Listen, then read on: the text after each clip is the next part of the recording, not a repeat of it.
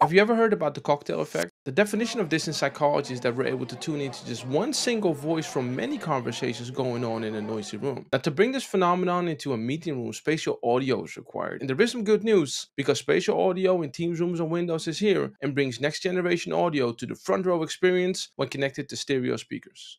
This delivers a more natural and inclusive experience for in-room participants by playing audio from the channel that's closer to the physical location of remote participants in the front row layout, making it feel like remote people are maybe even in the room with them, but most definitely reducing meeting fatigue. The feature is turned off by default, and to enable it, admin can use the XML code which I'm providing in the description. Once the feature is enabled, users can either turn it on or off by using the More menu in a meeting. Now, this is part of the 4.18 update. It will begin rolling out mid-August and expect to complete the rollout by late September.